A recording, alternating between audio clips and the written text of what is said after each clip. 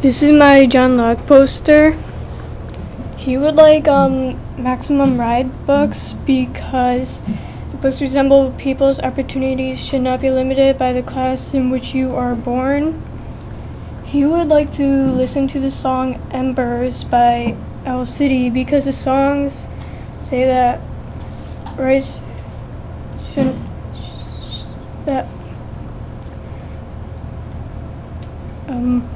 the rights could not be given up. Go to the next one. He would work for charity because it shows giving selflessness and empathy rather than greed, selfishness, and apathy. He would give Christmas gifts because to get something you must give up something. And he would wear clothes with the American flag on it to show his or affirm his consent to the government.